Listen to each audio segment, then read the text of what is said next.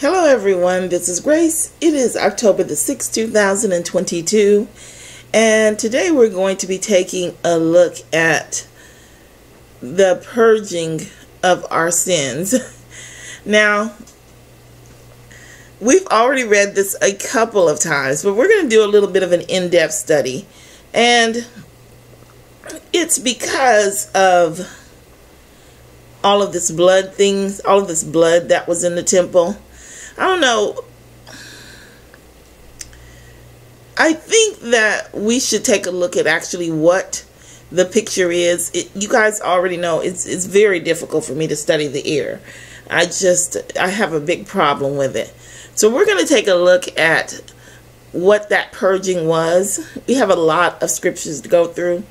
So we're just going to go ahead and get into it. We are going to read through this again. We've looked at this several times, but it's worth looking at again in depth. So let's get started.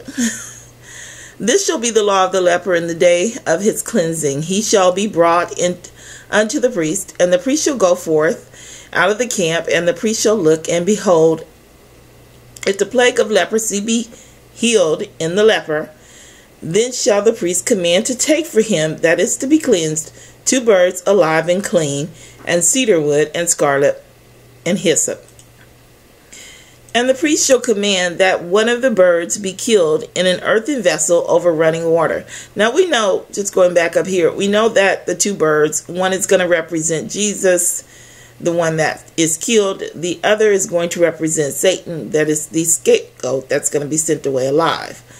I think we've discussed that already.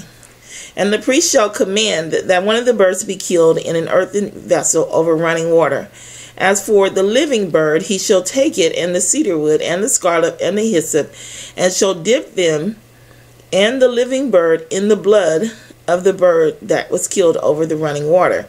And he shall sprinkle upon him that is to be cleansed from the leprosy 7 times, and shall pronounce him clean, and shall let the living bird loose into the open field. So the picture that's drawn here is there is one bird that's sacrificed. The man is already clean. He's already clean, so he goes to the priest. He goes to the priest. One bird is killed. The blood from that bird is mixed with a few other symbolic elements. The scarlet, of course, representing the world, because it's for the world to see, right? So, and it's sprinkled, it's mixed with the hyssop, which is the cleansing property, and it's sprinkled upon the man. The hyssop is actually what is symbolic of purging the sin in this particular case, or the plague. I mean, the plague in this particular case. But all of this is done is not because the man isn't clean.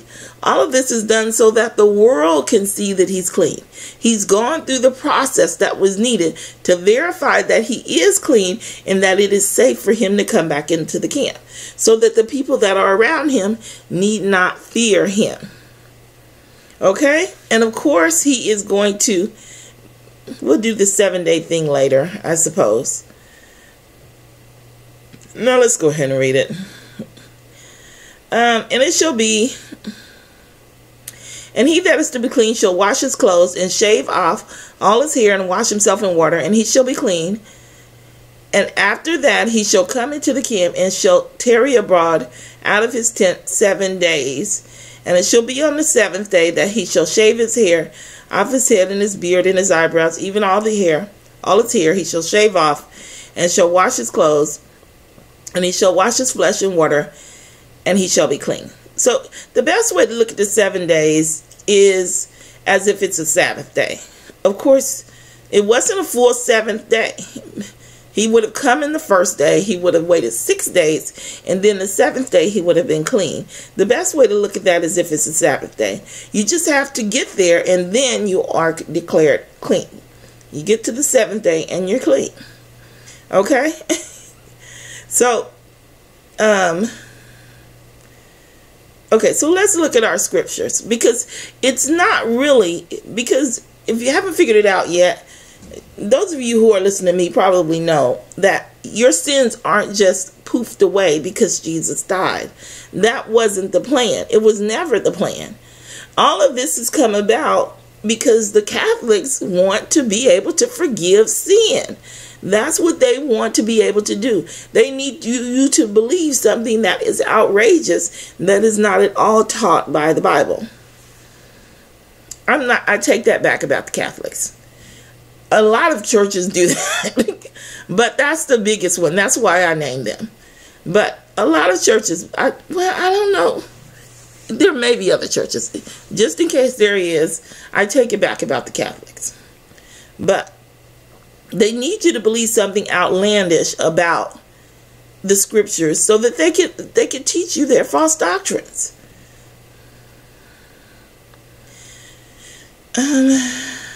So let's get through these scriptures because I think I have 32. For this is my blood of the New Testament, which is shed for many for the remission of sins. So let's look at this word remission.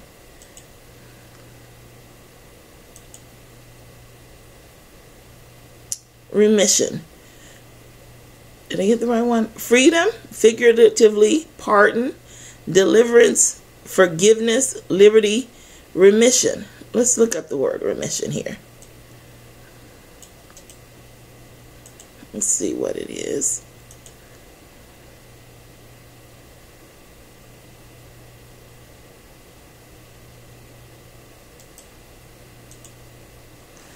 If someone who has had a serious disease, such as cancer, is in remission, or if the disease is in remission, then the disease has been controlled so that they are not as ill as they were. Brain scans have confirmed that the disease is in remission. So it's taken away. It doesn't necessarily mean that it's cured. It's taken away so that you have freedom, figuratively, to pardon. You have deliverance. Forgiveness is not the word. That's not correct. Not in the sense that we understand it. But you have liberty and you have remission. You have a remission from your sins. But if we walk in the light as he is in the light, we have fellowship one with another, and the blood of Jesus Christ, his Son, cleanses us from all sins. I don't know if I looked this up, but let's look it up together. Cleanses us, but it doesn't say forgive. It doesn't say causes us to be forgiven. The word cleanse here is used, it just means cleanse, the same thing as was done for the plague. He was pronounced clean, but he was already clean before. Your character, listen, your character is not going to miraculously change at the end. It won't. If that's what you believe, you're in trouble. Because he's not going to snap his fingers and make you into a good person. You have been given remission of your sins so that you can function as a witness for Christ, as a holy person, so that your conscience can be clear and you can believe and move forward from there. That's why Jesus died. So that you could have time to perfect your character and live as a godly person so that you can become a godly person. If God could snap his fingers and make you into a perfect person, he would have done that for Satan. He made Satan perfect. He was the perfect angel. He was the most beautiful voice. He was perfect in all his ways until iniquity was found in him. You know what that iniquity is? It's called a choice. It's called freedom of choice.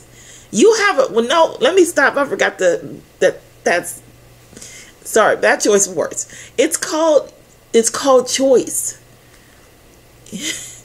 You have a right to make a choice for good or for bad. And Satan chose to make a choice for bad. If you choose to continue to make choices for bad, then you are developing a character and a love for wrong. If you continue to make a choice for good, then you are following the laws of God, because that's what's good. And you are developing your character for heaven. But you have to be clean first. You have to be clean.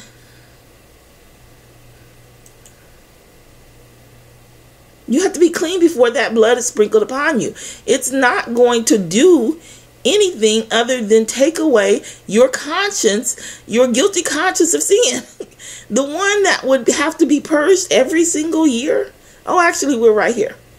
Let's start from the beginning. For the law, having a shadow of good things to come, and not the very image of the things, can never, with those sacrifices which were offered year by year, continually make the comers thereunto perfect. Why? Because every year they would have to come back. For then would they not have ceased to be offered. Let's start up. For then would they not have ceased to be offered, because that the worshippers, once purged, should have no more conscience of sins. Once they had been cleansed, they would not have had to come back every single year for the Day of Atonement. We no longer have to be cleansed every single year on the Day of Atonement. We don't have to do that. But in those sacrifices, there is a remembrance again made of sins every year. For it is not possible that the blood of bulls and goats should take away sin. So let's look at this takeaway here, because they're going to use a different word for takeaway down here.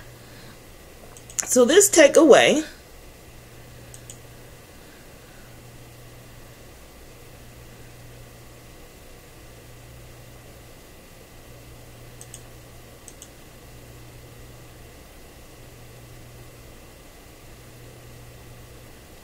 is to remove, to cut off, to take away.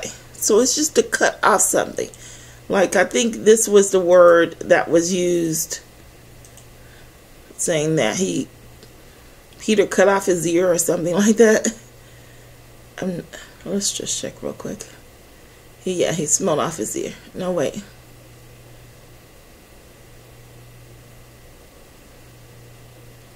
Oh, someone else's. Okay. Anyway, let's continue on. I don't know if I want to read all of this. We have so much. Let's just skip that. For it is not possible that the blood of bulls and goats should take away sin. Then, by the which we are sanctified through the offering of the body of Jesus Christ once for all. And we know sanctified is being sanctified is to be made holy.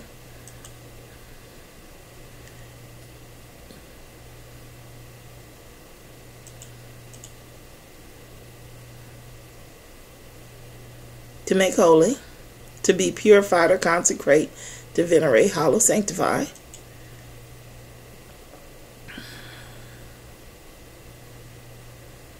And every priest standing daily, ministering and offering oftentimes the same sacrifices which can never take away sins.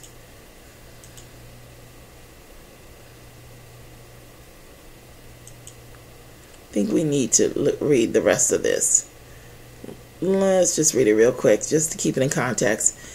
Wherefore, when he cometh into the world, he says, sacrifices and offerings thou wouldest not, but a body hast thou prepared me, and burnt offerings and sacrifices for sin.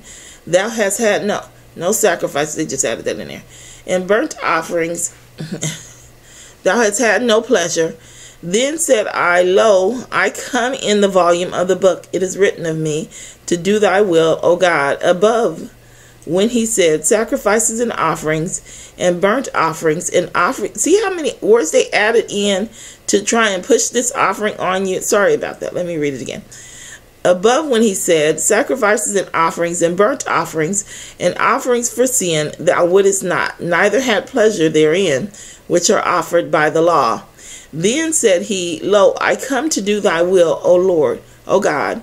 He taketh away the first, that he may establish the second, by the which we are sanctified through the offerings of the body of Jesus Christ, once for all. One time cleared everything out. And every priest standeth daily, ministering and offering oftentimes the same sacrifices, which can never take away sins. So now let's look at this word.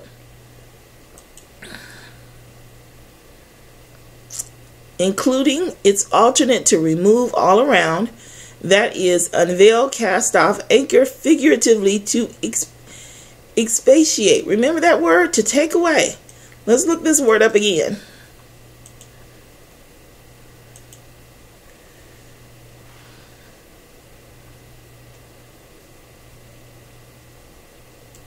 To expatiate.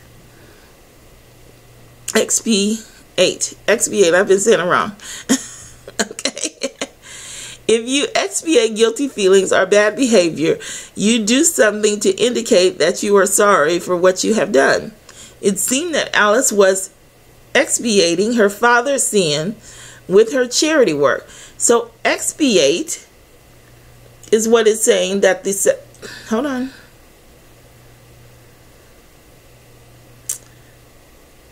It's saying here that the sacrifices and the offerings were meant to expiate sins.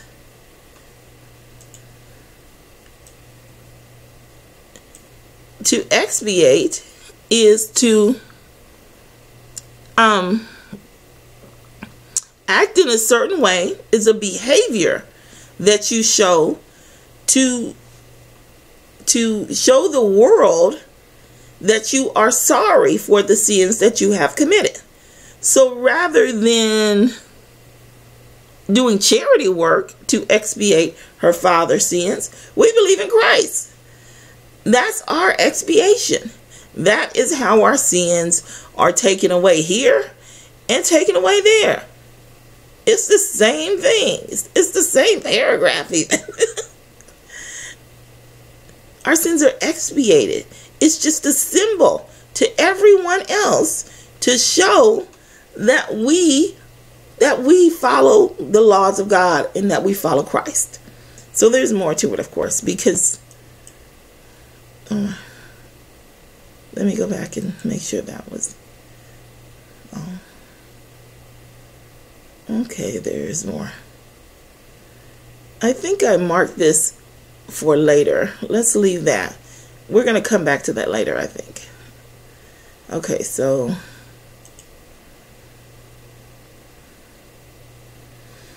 for this is my covenant unto them, when I shall take away their sins. This is the same word, take away.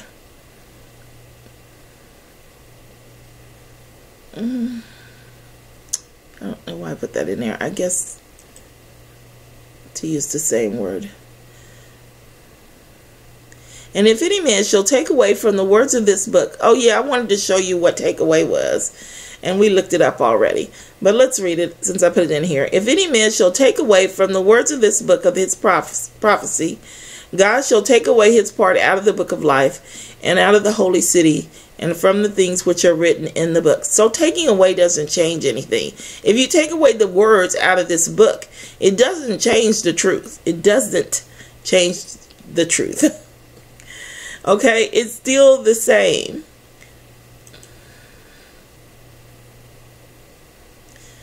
There is a word for forgiveness that was noticeably missing from that book from that section that I was reading to you about the sacrifice of Jesus. So I looked up the word forgiveness to see where it was used in the Bible. This is the Old Testament. Well, this is not the Old Testament word, but this is one of them. Yea, Lord, thou knowest all their counsel against me to slay me. Forgive not their iniquity, neither blot out their sin from thy sight, but let them be overthrown before thee. Deal with them in the time of thine anger. So it says, forgive not their iniquity. So he has the iniquity separated from the blotting out of the sin. The forgiveness of the iniquity, which is a different word than the other. This is the word, okay, this is the word for expiate. That's why I put that in there. Because the same word is used in Hebrew, figuratively, to expiate. But it has here, forgive not their iniquity, neither blot out their sins from thy sight. This right here would be the semblance, would be the words that would be used for forgiveness of sins. This is something entirely different.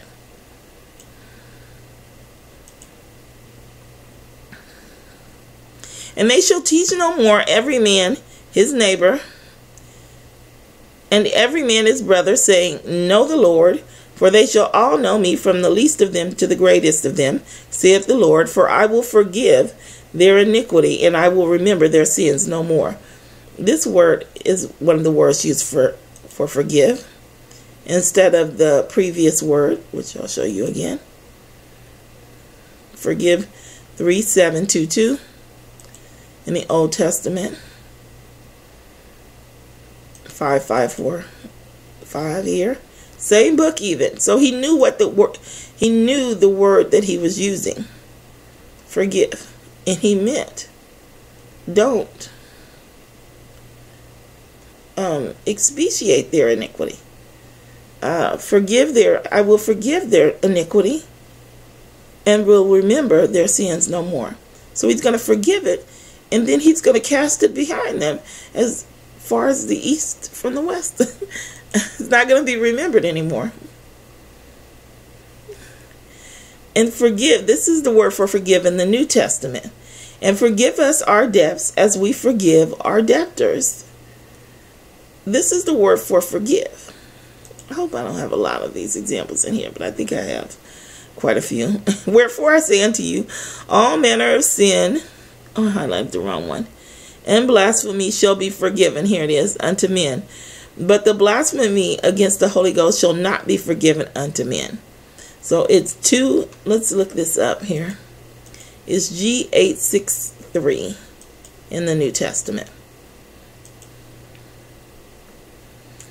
To send forth various application, cry, forgive, forsake, lay aside, leave, omit, put, send away, remit, suffer, yield up. Why does this man thus speak blasphemies? Who can forgive sin but God only? Here Jesus forgave the man's sins. Thy sins be forgiven thee. He forgave sins. If Jesus came to die, don't you think that if Jesus was going to die for our sins, don't you think that the Pharisees would not be saying, the Pharisees, they lie so much. I don't know if they were lying or if they truly believed it, to be honest with you. So maybe that's not a good example. But I would think that if Jesus was going to come to die for our sins and rule, they would not be saying only God could forgive sins. But that's not really a good example. Pharisees didn't know that much, actually. Him has God exalted with his right hand to be a prince and a savior, for to give repentance unto Israel, and forgiveness of sins. No, hold on. I think this is might be one of the errors that I put in here for us, because I put a couple of errors in here.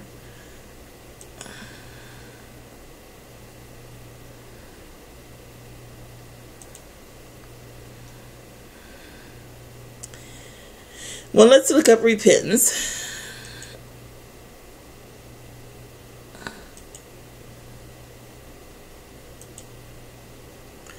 Compunction for guilt, reformation, by implication, reversal of another's repentance. So if you repent, no, this isn't one of the errors, it's just the way that it's written. Him has God exalted with his right hand to be a prince and a savior, for to give repentance to Israel. Once they've repented, that's one of the prerequisites to forgiveness of sins. Once you've repented, then you can have forgiveness. But you don't get one without the other. You have to perfect your character here. No, you don't. Listen, I've said this before. Sinning if you, let's say you make a mistake and you sin, or you think you sinned, okay?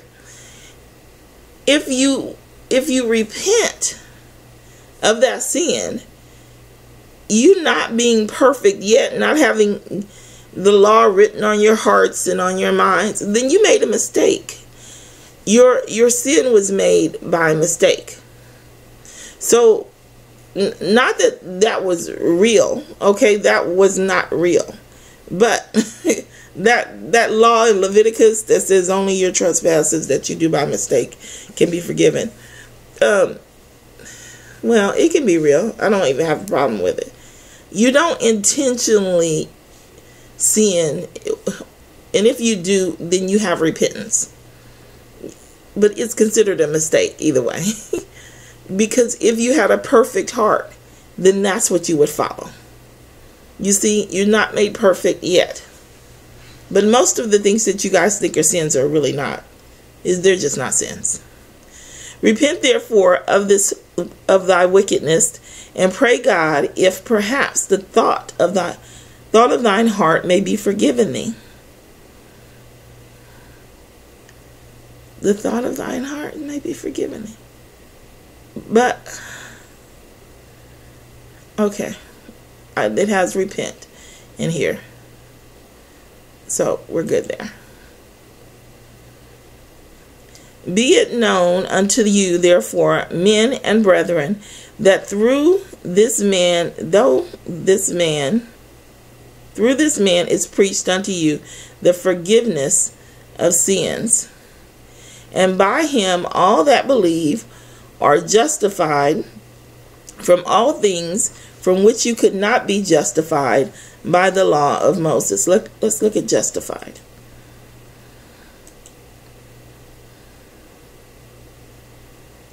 To render, that is to show or regard as just or innocent, free, justified, to be righteous. Let's look at render.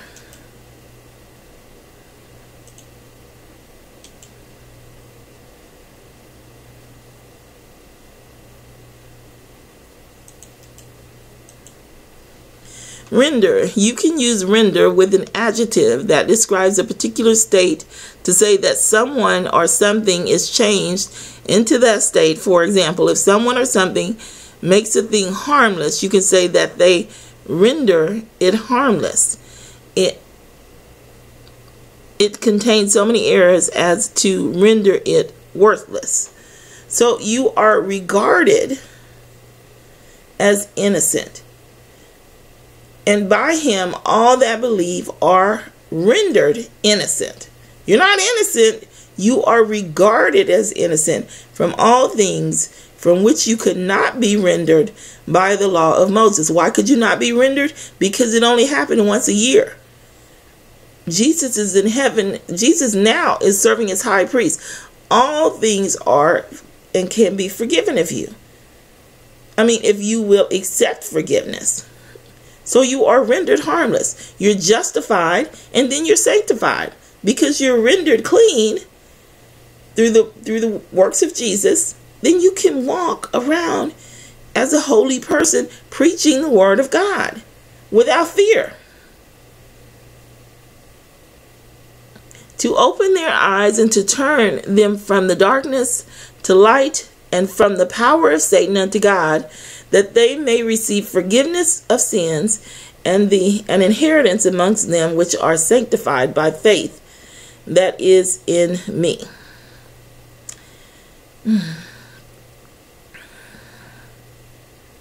That they may receive forgiveness of sins and the inheritance among them which are sanctified.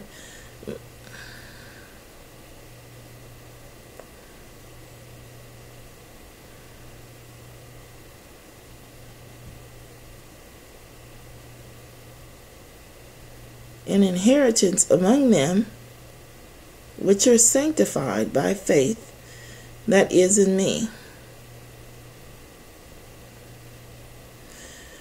Okay, there's a lot of steps in this. I should have. Okay. To open their eyes and to turn them from the darkness to light, and from the power of Satan, being the darkness, unto God, which is the light, that they may receive forgiveness of sins. That's the end promise.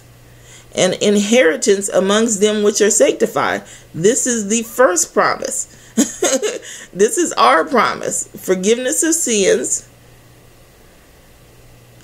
See, they're talking about the Gentile here. The Gentiles. So Gentiles need forgiveness of sins so that they can receive the inheritance that's already promised to us, who are going to be preaching them the gospel. And we have received it by faith that is in Jesus. Okay? And which we already went through. And I'm not going to go through again because we are at 30 minutes. Even as David also described it, the blessedness of the man unto whom God imputed righteousness without works, saying, Blessed are they whose iniquities are forgiven and whose sins are covered.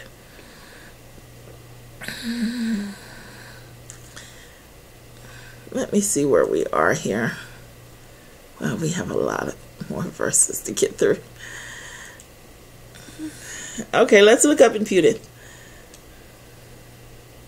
Well, let's look it up here first.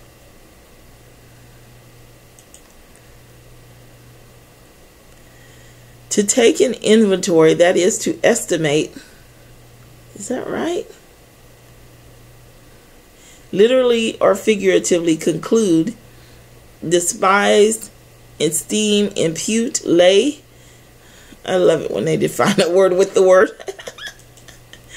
Number, reason, reckon, suppose, think. Let's look up impute.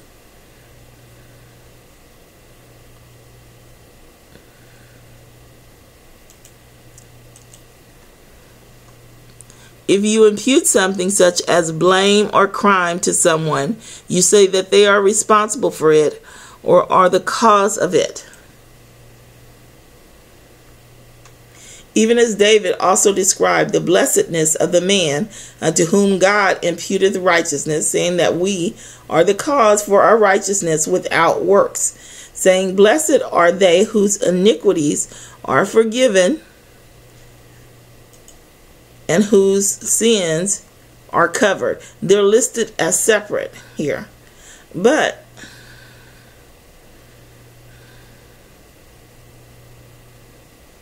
let me see what this word covered is here.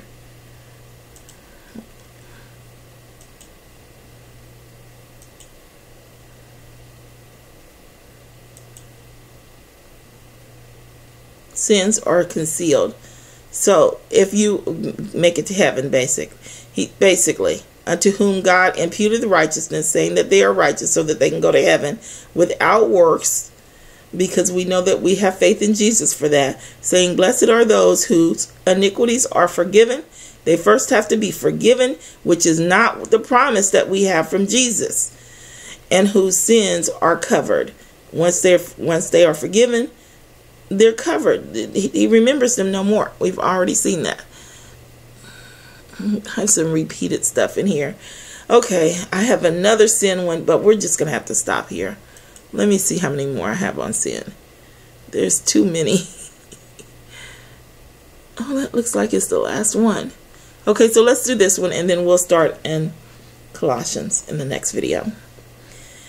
In whom we have redemption through his blood, the forgiveness of sins according to the riches of his grace.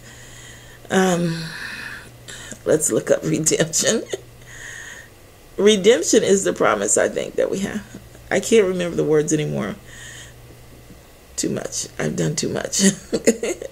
Ransom in full, that is figuratively riddance, or specifically Christian salvation, deliverance, redemption.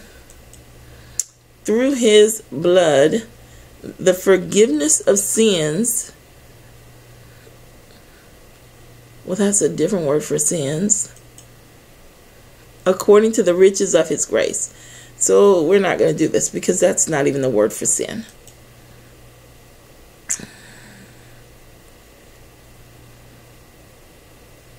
And I don't remember. Oh, forgiveness of the side slip. Okay, that's why I put it in here. Because this is a different way of saying that we have, what was the word that was used? I have it on the link here. Remission. That's a different way of saying we have remission from our sins. Because we have forgiveness of this word sins right here. It means to slip. It means if we make a mistake. A side slip, a lapse, or deviation, unintentional error, or willful transgression. Oh, how did I not see that before? Even if we have a willful transgression, a fall or a fault or offense or a sin or a trespass, we can still go back to God. If we repent. Now, you may not get repentance depending upon how great that transgression is, of course. But we have forgiveness for that. And it's part of our remission of sins. Okay, so we're going to stop here. And we will pick up in the next video.